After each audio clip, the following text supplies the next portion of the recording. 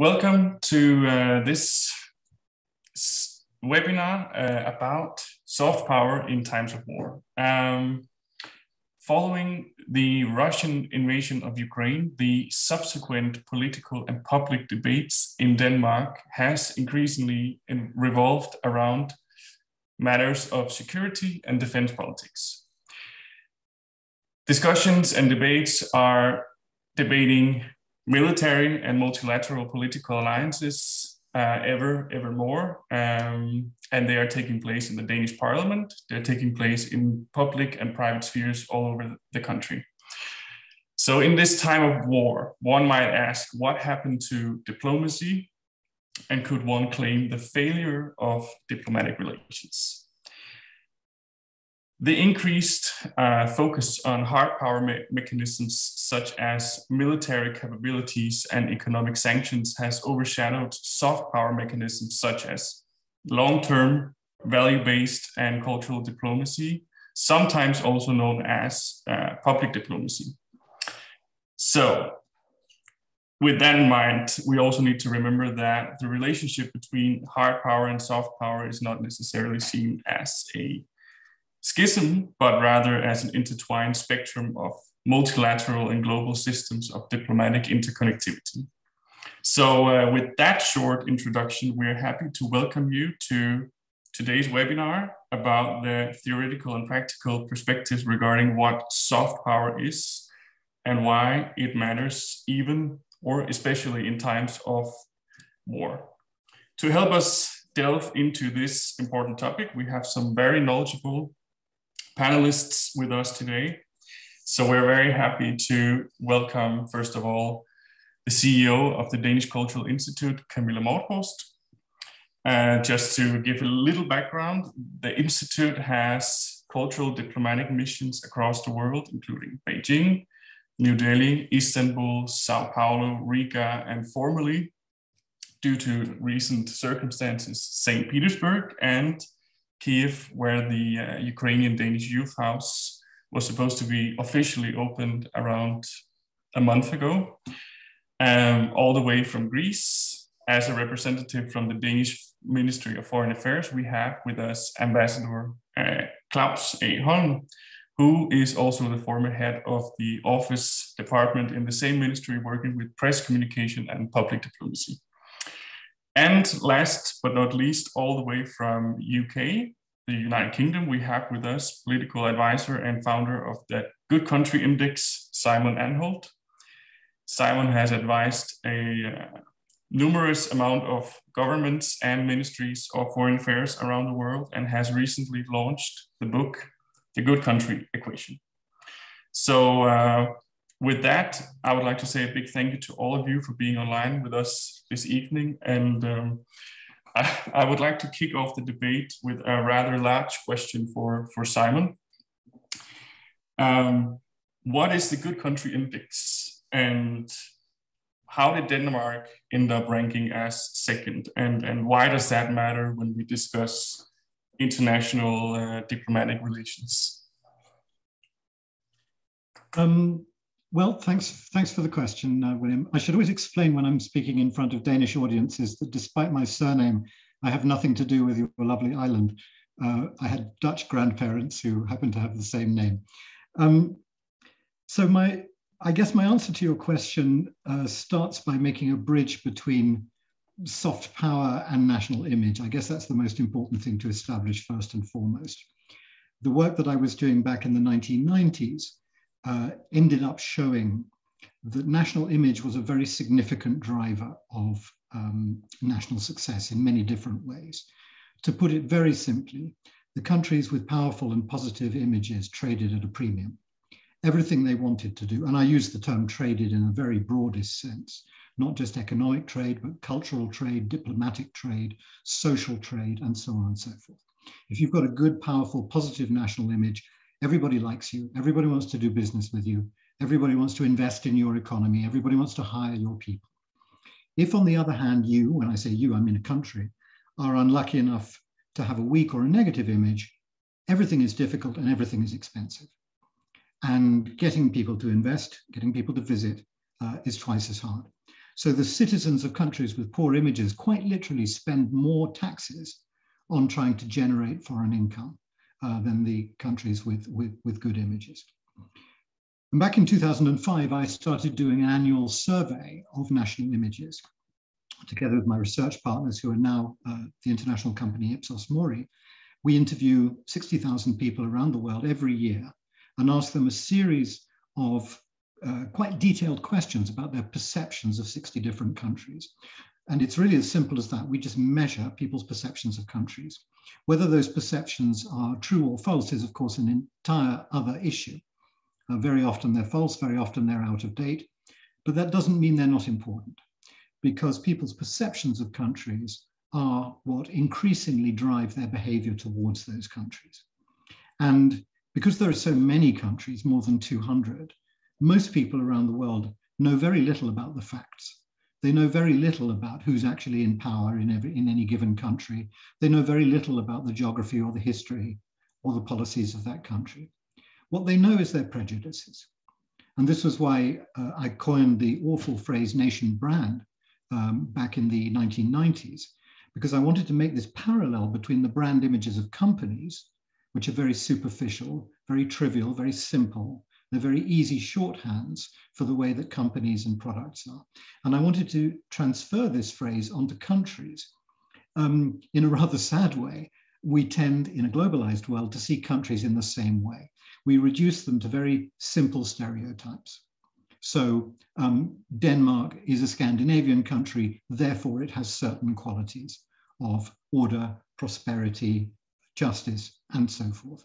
France is a stylish country, America is a powerful country, England is a posh country, or whatever you want to say. Those are the stereotypes, and those are what govern our view of the world.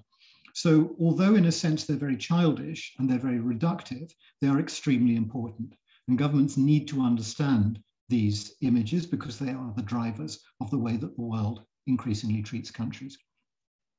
Now, one of the things that I discovered very early on from my research is that it is almost impossible to change the image that a country has. These images take generations, decades to build, and generations and decades to change. There are very, very few examples of this.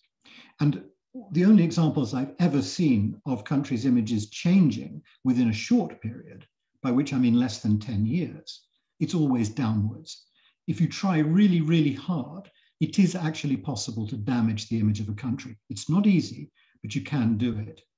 And I'm hoping that Klaus is going to tell us a little bit about the famous cartoons episode. I don't know anybody who knows more about that fascinating experience than Klaus does. But that's one example which shows that if you're really determined to, you can actually damage the image of a country. Denmark's image in the Muslim world remains damaged to this day, according to the surveys which I still run every year. Now, what does that actually mean?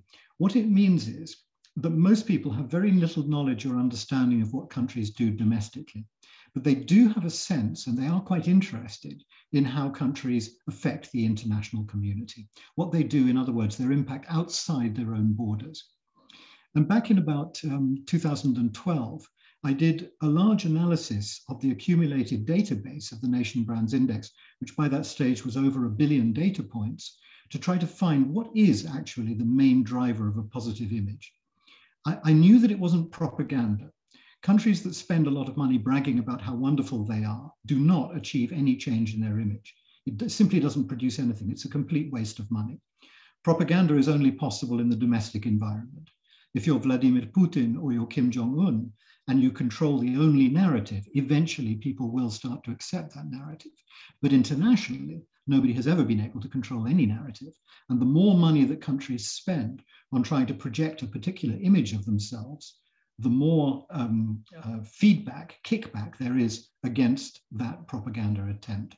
So deliberately manipulating the image of your country by using marketing communications, public relations, logos, slogans, advertising campaigns, there is simply no evidence that that works. It's just a gigantic waste of money. So the purpose of my analysis of the Nation Brands Index was to try and discover, so what does affect a country's image? Since it's such a valuable thing, how can you make it better? Or indeed, how could you make it worse? And it turns out that the single most powerful driver of a country's positive image is not its success. It's nothing to do with how rich it is, or how powerful it is, or how the size of its population, or the beauty of its landscape, or the power of its culture. It is more than any other factor the perception that that country contributes something to the world outside its own borders. In other words, a country that appears to be working hard to tackle the things that we all worry about, the Sustainable Development Goals, climate change, pandemics, conflict, and all the rest of it. That's what people care about these days. And the only reason why anybody would admire one country more than another, generally speaking, is because they believe that that country is a more principled player in the international community. And the only reason why somebody would change their mind, or at least on a larger scale, why people would change their minds about countries, is because they believe it's not contributing to a happy and peaceful international environment.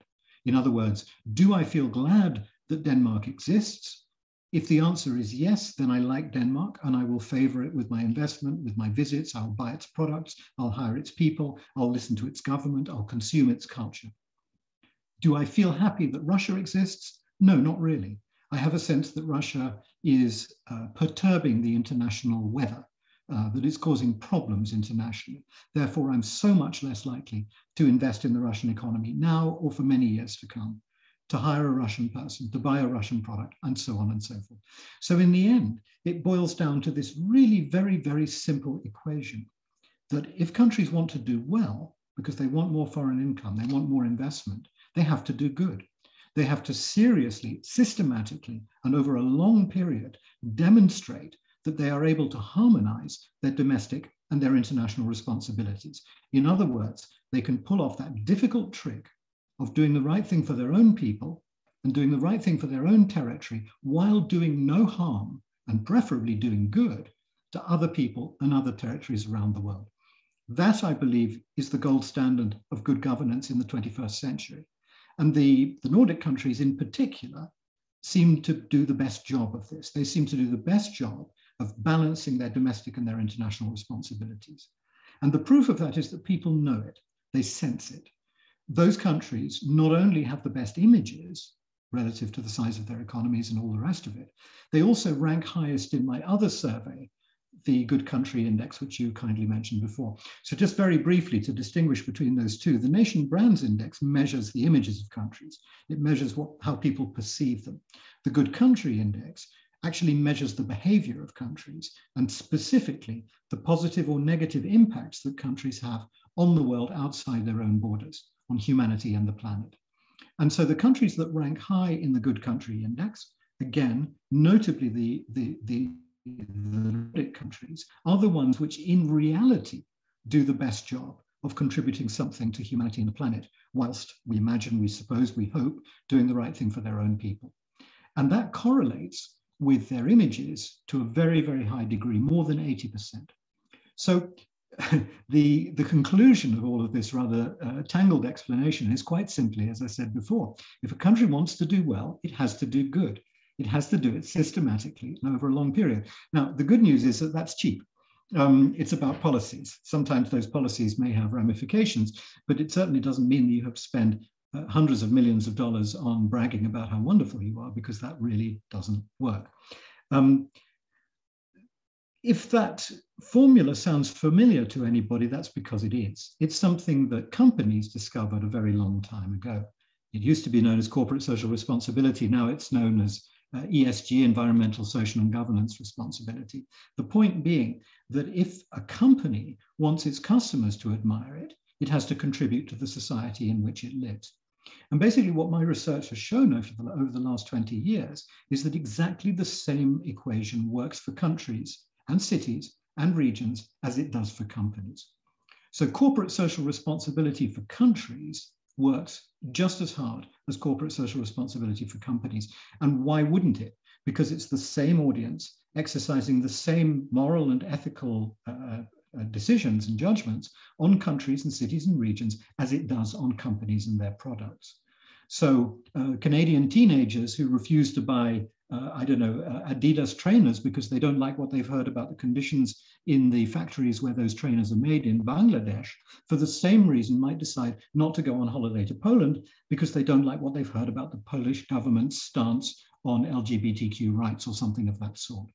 So this is very good news because it means that the moral majority, the ordinary consumers around the world, are actually forcing and obliging governments to take the more ethical, the more sharing, the more collaborative route. Selfish, self-interested governance is no longer the way to do it. And countries will be punished by public opinion if that's what they try to do. This, in fact, is really, really good news. And it's one of the reasons why I'm unfashionably a little bit hopeful at the moment. Because I think more and more countries, and particularly the Nordic countries, have clearly begun to discover that this is the way forward, this is the climate, and this is the way that people and countries are beginning to operate today. I'll stop at that point.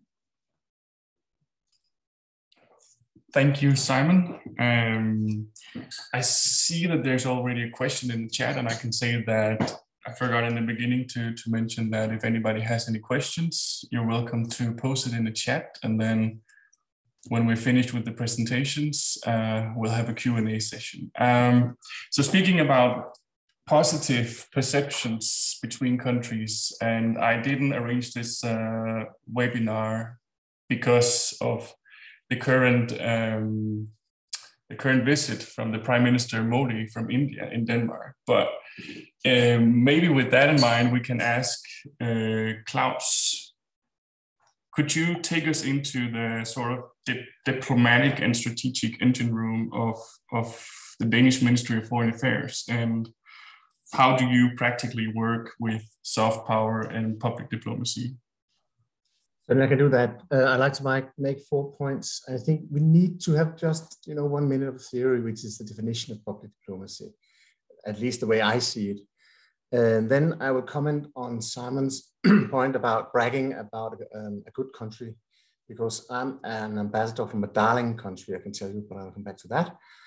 And then I would also, in my last point, touch on why Western values have not prevailed in autocracies. So these 4 points. So starting with the definition, I was called, when I was ambassador in Singapore, I was called by the Foreign Office HR people who asked me if I wanted to come back to establish this public diplomacy department. And I said, what is it?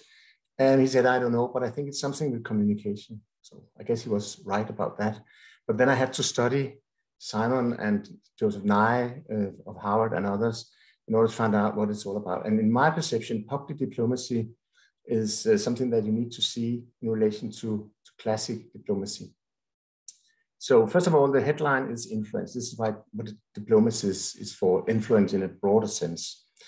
So the classic diplomacy is a country's way of trying to influence state players in other countries, like meaning governments and MPs and bureaucrats and regional bodies and representatives and so on. This is what we all know, and that was established very much in 1814 by the Vienna Convention, which laid down the rules for this. So that was classic diplomacy. Then public diplomacy is our attempt to influence non-state players in other countries. And these non-state players have gained more influence over the years. This is why it's important for foreign offices to deal with it and to countries to deal with it.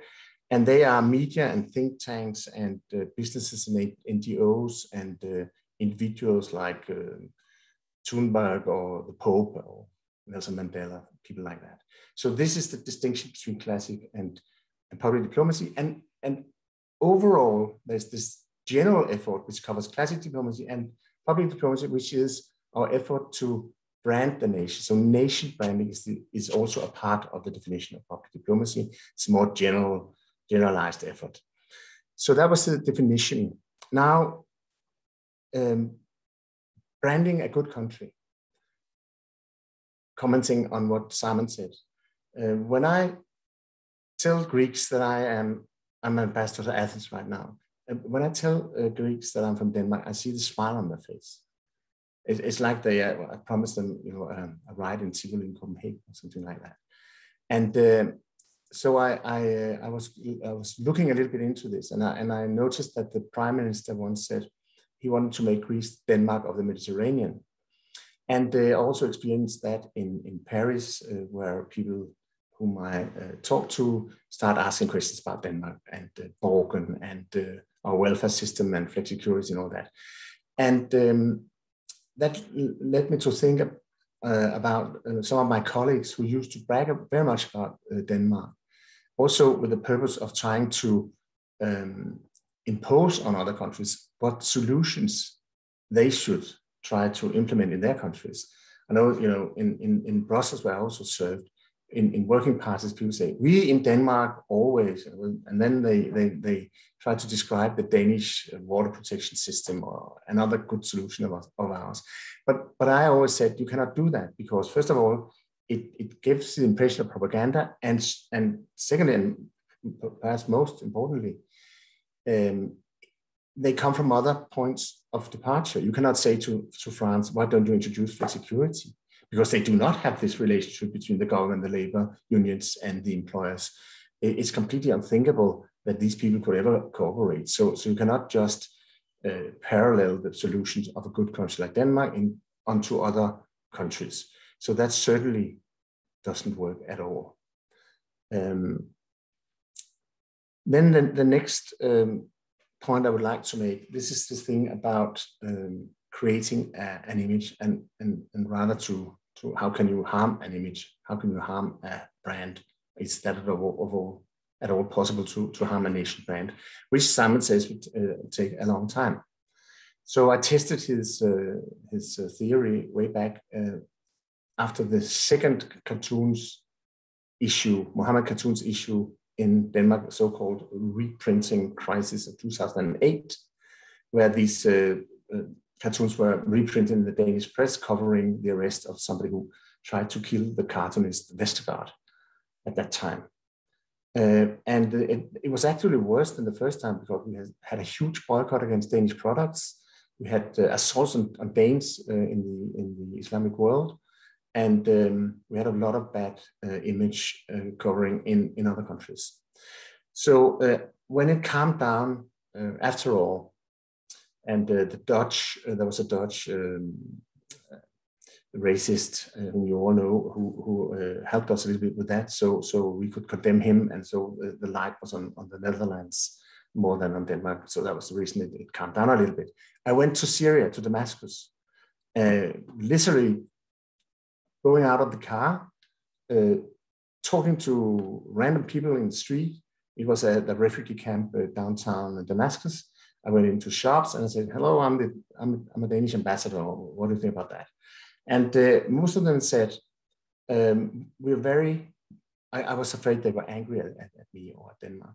So we are not angry, we're very saddened by what you did. Why do you have to insult our profit? You have wealth, you have this welfare system, you come from a good country. What do you also have to do this to our profit? Because we are not in a very good state compared to you. Some of them even asked me to take a walk because they were afraid of the security services listening to them. And so they were saddened by this. But then they said, but I also know that my neighbor's aunt's neighbor's cousin actually works in Denmark, and he says it's a lovely country. And I also heard that, so that you have justice and human rights, and you're a rich country, and I would like to go there as well. So I invented this notion of a split brand, but it was certainly clear that Denmark's brand was not harmed in a fundamental way. Now Simon says he can see in his post that it has really harmed Denmark. There's still some reminiscence of this in the Arab world, but I can tell that the trade has gone back, and we don't report any or not very many incidents against Danes in the Muslim world. The point is, you cannot build a brand quickly, but it's certainly also very difficult to smash a brand overnight, really, although we did our best, probably. Then the last point I would like to make, this is linking to the actual crisis in Russia and Ukraine, and the Ukraine issue. when we look back, when globalization took off for real in the middle of the 90s, I would say, the establishment of the World Trade Organization, we thought that the closer contact between autocracies like China and Russia, but also other countries like India and countries in Southeast Asia, would lead to these countries adapting the Western values. That would be because it would, first of all, it led to a rise in welfare, and so the middle class was established very broadly, and normally that would lead to people concentrating on soft policy values and democracy and social systems and health and so on. And the means would be the media, the communication. First it was telefax, and then was the email, and later on the social platforms. But it really didn't happen as you now can see. Although they obtained this level of richness, but the problem is that we didn't see that these autocracies also used the social media to fight this development and to gain control. And they did that in many ways. They did it actually through censorship and misinformation through internet trolls and other means, and also passively by simply shutting down critical media and Western social media platforms. So we underestimated what kind of power these autocracies had vis-a-vis our attempts to have them adopt our values. So you can say now that we didn't prevail, and there's an outright war going on right now on public diplomacy means through the social platforms. Thank you, Claus. Then I would like to ask Camilla Mordhorst, what are your strategic thoughts working in the Danish Cultural Institute around the world, and why do you think cultural diplomacy is important? Why should we think that cultural diplomacy is important?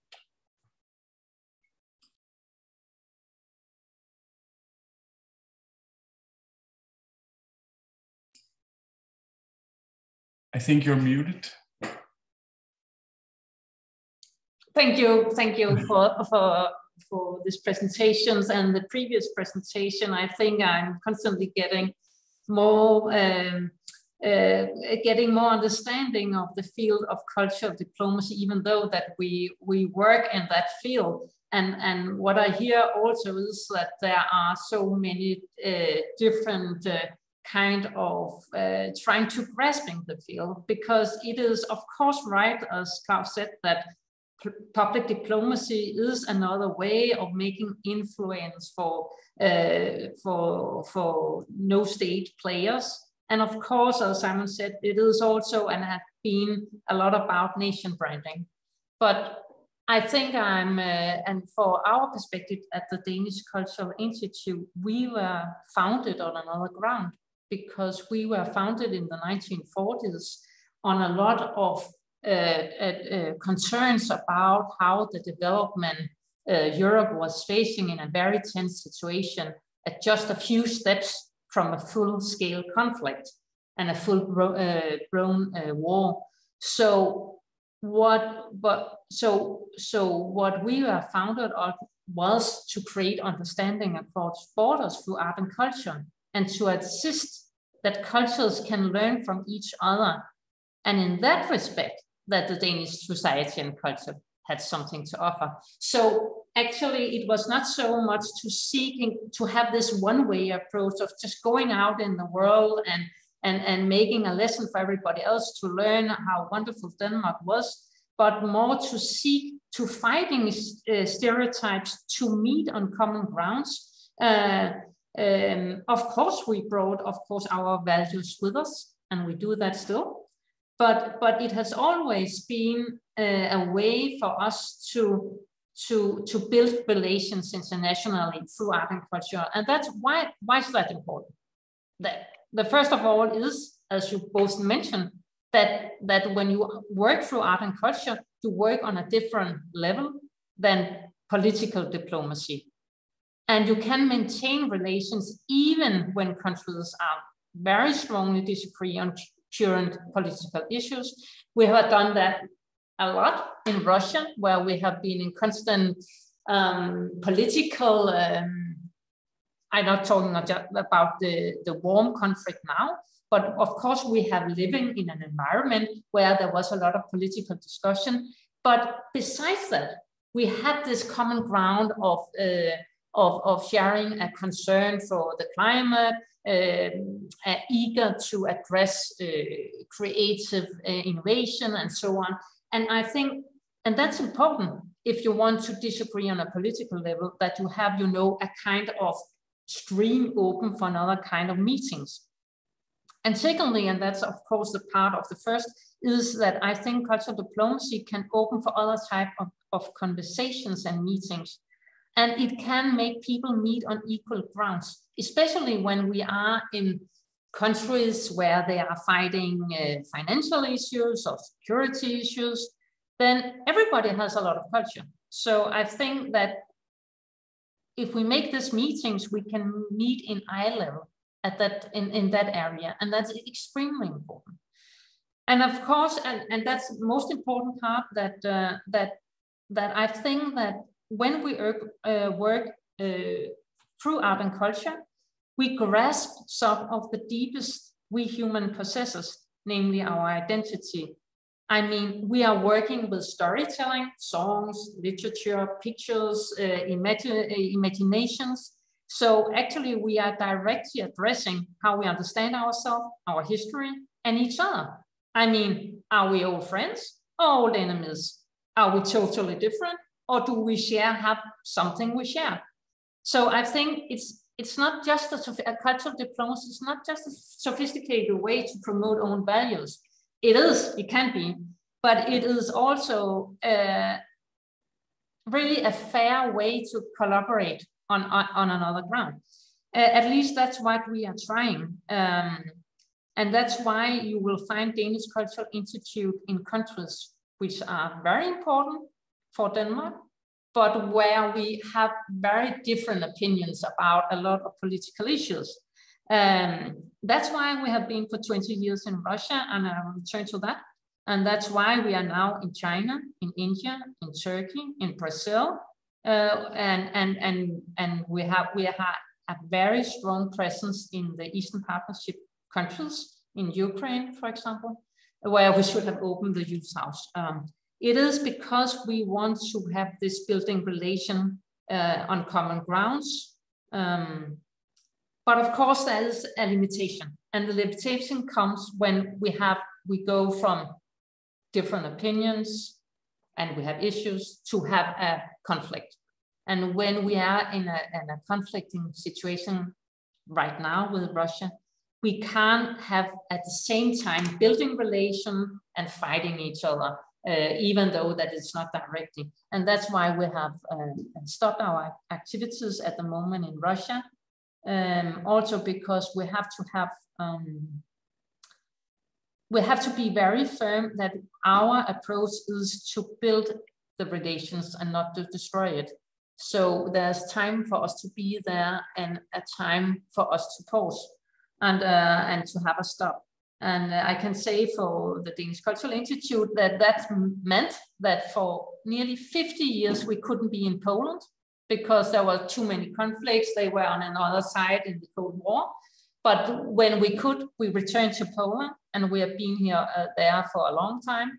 And then we move on to Ukraine after Poland because we think that was even more important. It was before the war and so on. But it's just to tell that for us, it is really a matter of a kind of collaboration. I know it's not all kind of cultural diplomacy that is kind of like us, but I think this is, for me, one of the strongest assets of cultural diplomacy, that it actually can make this relation building, people-to-people meeting. And it's because it worked on another trajectory than the political formal relation building. So yeah, I can tell a lot more about all our projects and so on, but I will pause that, and of course I'm very curious to hear a lot more. Thank you. Thank you, Camilla. Very interesting perspectives. Because what we haven't talked much about is, like, you guys have mentioned nation branding, you've mentioned cultural exchange. But Camilla, could you talk a bit about the work with civil society? So the work between state and civil society, how does that work with you in the Cultural Danish Institute? Yes, of course we bring our values with us everywhere we work in the world. Sometimes it is in a broad palette, and sometimes we have programs where are very specific, for example, to promote democracy. We have to agree with the states that it is important to promote democracy. And now I will return to the question, and how do you promote and how do you build democracy in states? You do that through a strong civil society. You really need it. You need to have not just a free press, not just an active artistic life, but you have to have a lot of small organization with a manifold of approaches. So that is our main purpose in the Eastern Partnership countries, that we work with the civil society together with them and the institutions, to build all the small institutions together and make projects that shows that this is a way to make a democracy work in real. It is not just a question of legislation. It is actually just a small part of it. And it also the civil society that you have to find the resistance there when things are going in a more autocratic way. This is the only way, I think. So we work very directly in some countries. In other countries, like in China, we can of course talk so much about democracy because we are very strongly disagree about if that's the way to go. But what we can talk about is an active civil society. And for us, that would be the way, the road to democracy. So, but we can meet on that ground and not the other. And then we will go, of course, in a ground where we can meet with the Chinese organizations and the artists and cultural people and so on. Just to have one example. Thank you.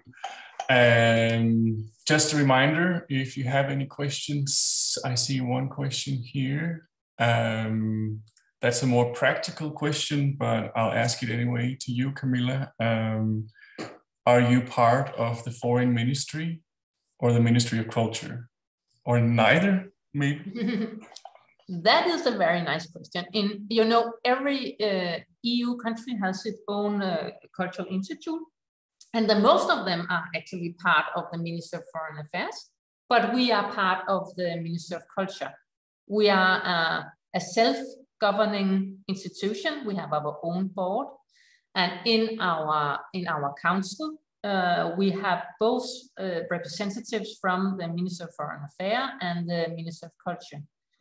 But we have formally, we are in line with the Minister of Culture for our perspective. That said, we get even more funding from the Minister of Foreign Affairs than from the Minister of Culture. So we are, in between, and I have a lot of fruitful dialogue with the ambassadors where we work. So we are in the middle of that. And I think that is very fruitful because they have always, the Minister of Foreign Affairs and all the ambassadors around the world, that have always to follow the current policy of Denmark. And we can work, we are never working against it, but we can work on the long term. I mean, that's so we can work together in a very sophisticated way with the Minister of Foreign Affairs, I think so. And we're always working for the long term. Thank you. I see someone raise their hand. Just write your question in the chat, and then we'll forward it to the panel. I have a question here to address mainly to Klaus and Camilla, pointing to the statement that we can't build relations through public diplomacy, culture in crisis, conflict, war. How do you see that public diplomacy plays a role in the current situation? And I'm guessing the current situation is the war in Ukraine. Who would you like to start? Okay, I start. Okay, you know, we should have had the keys to our new youth house in Kiev the 24th of February. It was really, I mean, we never got the keys, but it was so close that we should have opened the house. And of course, there was a war in Ukraine going on, but we could work there. And when I tell you that, that's because we can be very close to a conflict, but of course, we can't be in the middle of it. It's not a problem with the Ukraine people now that we don't share relation. It's of course for security reason we can't be in Ukraine at the moment. But the second there would be a stabilizing situation, then we will return. And that would not be the same question in Russia. It is far more complicated because we are in a conflict with them. I mean, so we have to wait, I think, for a very long time to return to Russia, unfortunately, because we have to stabilize the situation so much that the government from both sides will say, now we want to rebuild our relation culturally together. And so I think that would take some time. But in Ukraine, we can go in the second we have the security situation. It's okay.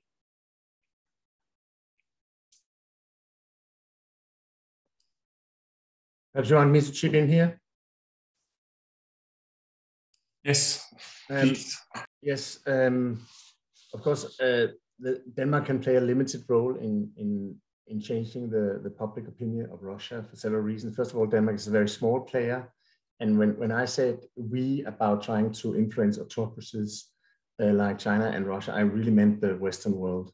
But the situation now is that very many media have been closed down by the Russian authorities. But we know that that people in Russia can get access through VPN and other means to Western social media.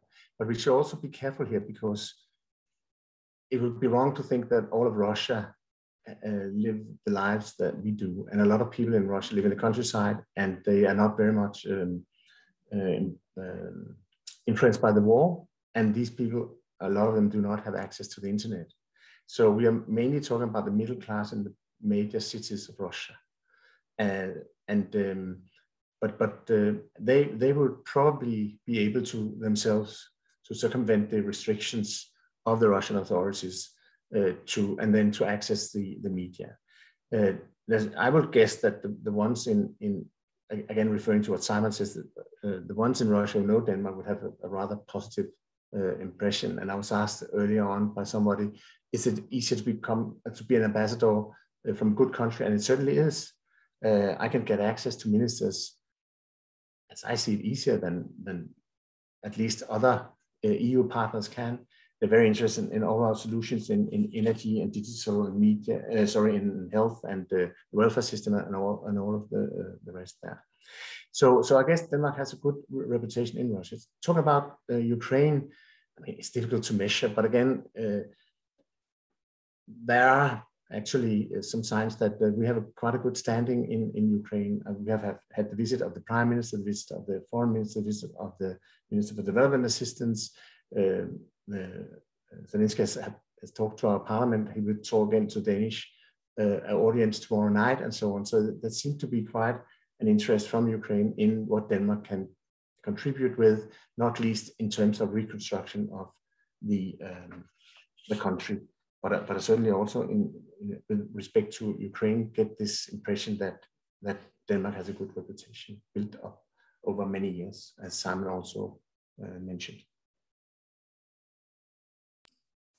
Thank you, Klaus. Then I have a question, and that's regarding the current visitor, Prime Minister Modi, who is in Denmark, and this whole public diplomacy, diplomatic relations between Denmark and India. When I grew up, my perception of the relationship between Denmark and India was that there was some negative perceptions, mainly towards Denmark in India. And to my surprise, in the last decade or so, perhaps shorter time, Denmark has done a lot of good work in India with the embassy in, in New Delhi. Good just to the panel in general, because now we see that there's also a cultural exchange program following these trade agreements, and Denmark is exporting green skills and green diplomacy. How is the case of Denmark and India sort of manifested in all of these discussions about nation branding and diplomacy and cultural diplomacy? And anyone can answer this. I would like to hear Simon about how high are India on the level, the good level index. I'm curious. And yeah, I can't reply to the specific question of India and Denmark because I don't have the data in my head. There's over 1 billion data points in this survey, as I said, and I can't normally remember them off the top of my head.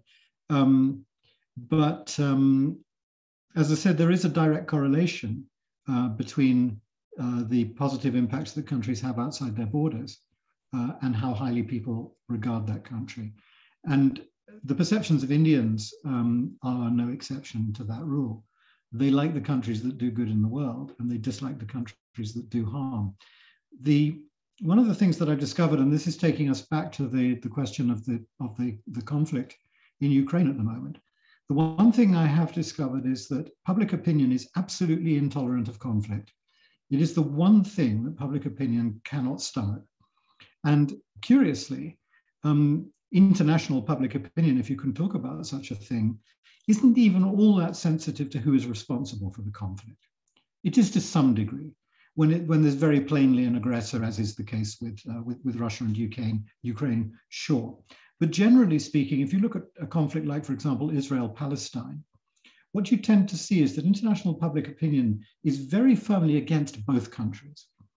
And that's not because they think that one is to blame more or less than the other. It's because people cannot bear the idea of conflict. They can't bear the idea of nations fighting. And I suppose, I don't want to sound trivial about this, but if you wanted a recipe for how to damage your image, then that would be the way to do it.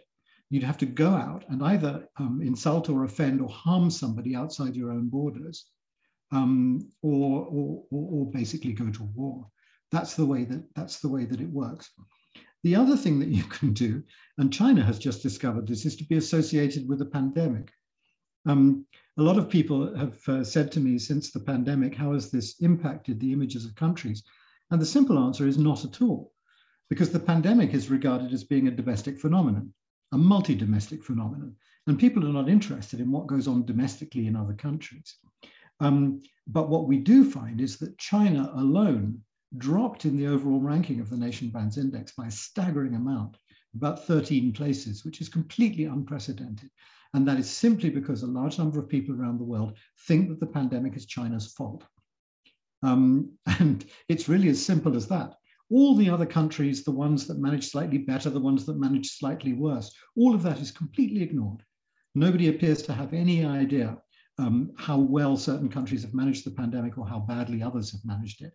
In fact, what seems to happen is that people's expectations of how a country will handle the pandemic forms their image. So, for example, there were phases during the pandemic where Sweden didn't seem to be handling it too well, but everybody in the world thought that Sweden was handling it really well because they expected Sweden to handle it really well. And that tends to be the way that these things work. And this is why it's so tempting to talk about brand images, because if your positive brand image is there, it's basically going to make people think positive things about you, even for a time, if you don't deserve it. For a time, not forever, but for a time. I can also add that if you look at India, William, you're actually very young, but Denmark used to have a good brand in India because of Danita, our international development assistance. But we actually, India wanted to define itself as a non-development country, so we pulled out our assistance. But for the last 20 years, the relationship has been characterized by the Niels Holck case. Niels Holck was sentenced to life in India in absentia for throwing down 4 tons of weapons into the Western Bengal. And Denmark refuses to extradite him. That has been a huge crisis between India and Denmark for many years. But again, this is an example of a split brand, because the Prime Minister was asked the question today: did you discuss with President Modi in Copenhagen today? Did you discuss the Niels Holck case? And she said, no, we didn't. Are you going to? No, we are not. This is handled in a parallel track, she said, because it was clear from the comments by the commentators afterwards that the Prime Minister was not interested in having the constructive talks about deals on green transition and export of Danish wind turbines and others and solar to India, polluted by this case. So you sort of park the Holck issue in a so-called parallel legal track, and then you leave it out of the relationship between India and Denmark. But I think if you ask the Indians about Denmark, they would say, we don't like the Niels Holck thing. He's a terrorist. He should be sentenced. You should extradite him. But Denmark is an okay country. So again, it proves your points on. Yes, it's certainly true that people can hold a large number of conflicting or even contradictory views about countries in their minds at the same time. This is just a human skill. We have different dials, different knobs in our head. And the sort of self-interest dial can be turned up to 10, whereas the political disapproval dial can be turned down to 0. I mean, I distinctly remember doing a series of interviews with young people in Afghanistan, where I asked them about America. And I said, what do you think about America?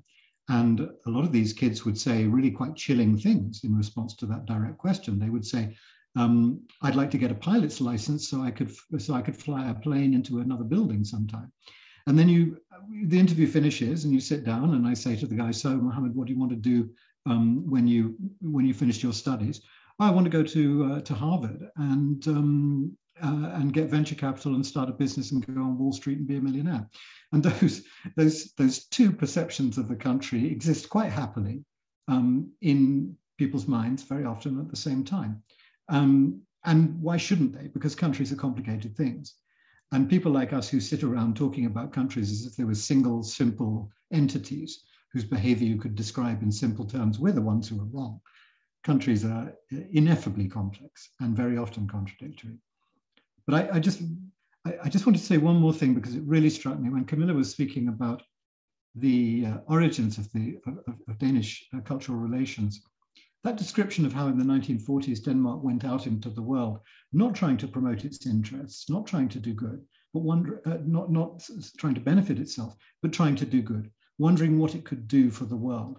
And it just made me think the difference between a country that quite naturally thinks in terms of going out to the world and seeing how much good it can do, and the vast majority of countries that go out into the world looking for advantage.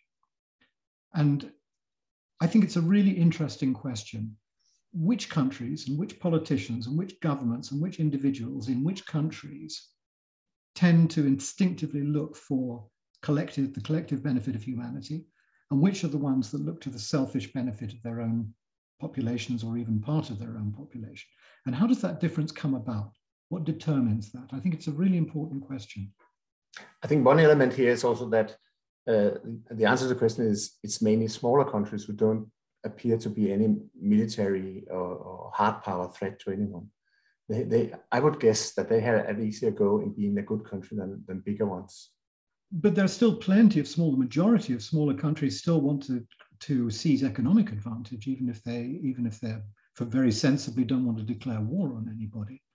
The idea is, I mean, many smaller countries that I've worked for are stuck in this mindset of the international community as being a place where you go and achieve ascendancy over other countries. And the whole construct of soft power is about achieving ascendancy over other countries. How can we win? How can we beat the others? And it seems to me that this is just incredibly outdated and actually suicidal. So how can we bring about that change in the fundamental culture of governance, that instead of just constantly asking, how can we seize advantage, we encourage governments of the future and populations of the future to start asking, how can we do some good for ourselves and for everybody else? And this is where the Nordic countries, I think, show sometimes, not all the time, but show some pretty good attitudes. Very few others. Okay, we have time for one last question, and it's quite long. And before I start reading it out loud, I also want to mention that Simon has sent, okay, we can't share the PDF, but Simon has generously agreed that he would share his recent book, The Good Country Equation. So if you send us an email, then probably that's the way to go. That's addressed for the audience, and then we'll be able to forward it to you that way. But yes, udenrigs@udenrigs.dk, and it's in the chat. So a last question, and it's quite long. So we are two history students from the University of Copenhagen writing our master thesis about state, nation, and democracy building during the Vietnam War and Afghanistan War. And we use soft power theory to prove why it went wrong, both places. And here comes the question. How would you distinguish between state and nation building? And what are your comments on cultural diplomacy and nation building combined with traditional warfare? And that's for everyone.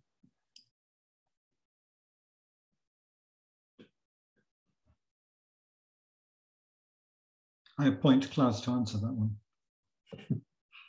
Well, it was very clear. Well, the example, one example is our efforts in Iraq in the beginning of the 2000s, when there was this notion that we, by means of hard power, could introduce a new system, undertake regime change, and then the knowledge about the soft values and the advantages of the Western values and democracy would prevail, and everybody would be happy getting rid of Saddam, and then they would cheer democracy and everything would be fine. And again, we were just totally wrong. We tried to deduct from our own point of departure where we came from, how the Iraqis would react, but they didn't at all. So that was a good example that even though there was a certain image of the West in that country, it was certainly not an image that was so strong that people were interested in changing their own countries into becoming a Western liberal democracy. If I just could add here under that I think Simon beautifully have told us about how strong it is, the power of soft power, and it can even, you know, fight facts and difficulties. And I said, when looking after a warfare, open conflict, how are the relations between the nations afterwards if they try to fight each other for a specific way to go? And how is it with soft diplomacy? I mean, when we look back, for example, at the Baltic states now, from the Danish perspectives, we went there culturally in a very difficult situation 30 years ago, and still we are in the most important building in the Riga. We have our institute there because they are so thankful that we went there in a very difficult situation where they were very afraid, and now we know why, for the old Russia. So if you want to make long-lasting relation, I think that you really have to consider how to use the soft power, how to use the cultural diplomacy in that relation, because that would last and the other won't. I absolutely second that. I've often said that cultural relations is the only truly effective form of nation branding that exists. It's very slow. It takes a long, long time to create. It's very cheap. but you need a lot of very, very dedicated and very skilled people to do it. But in the end, you achieve a remarkable result. It means that you've got two countries who can't hate each other. You can hate what they do, but you can't hate them. And perhaps the best, most comprehensive example I know from history was the Élysée Accord between the French and the Germans in the 1960s, the de Gaulle-Adenauer Pact, which consisted not only of cultural relations, but every kind of relationship building that could be conceived between the French and the Germans. And they decided they were going to put an end to the enmity between these two European nations, which had existed for centuries. And it took a long, long time, and it cost an enormous amount of money because it wasn't just cultural relations, but it did work. And even today, when I look at the Nation Brands Index and I look at French people's views of anything to do with Germany, or I look at German people's views of anything to do with France, they rank each other very near the top. And before the 1960s, that would have been absolutely inconceivable. So this stuff works. The problem is that governments are seldom in office for long enough to see the benefits of doing it properly. And with that last remark, I would like to thank you, today's panel, for participating. Thank you to Camilla, Klaus, and Simon, and very interesting insights and perspectives. And what I take away from this is that we need to continue cultural diplomacy and public diplomacy and building cultural relations and exchange culture. So, and I know that you will all keep on doing that. So thank you for today, and hopefully see you at another webinar or event here at the Danish Foreign Policy Society.